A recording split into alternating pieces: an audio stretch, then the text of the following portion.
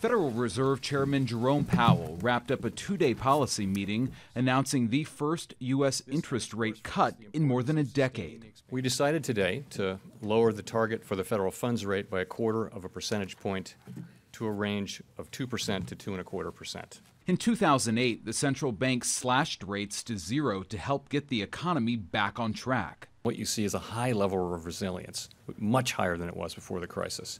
And that's something to take comfort from. President Trump has repeatedly called for the independent central bank to roll out a large cut. We never take into account political considerations. There's no place in our discussions for that. We also don't conduct monetary policy in order to prove our independence. The Fed's move follows 11 years of economic expansion with record low unemployment numbers and markets continuing to climb. Lowering interest rates is a stimulus to the market.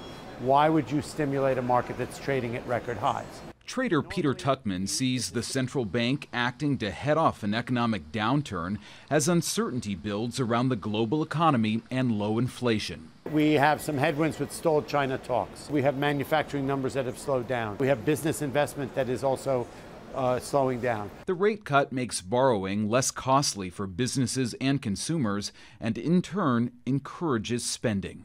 Kenneth Craig, CBS News, New York.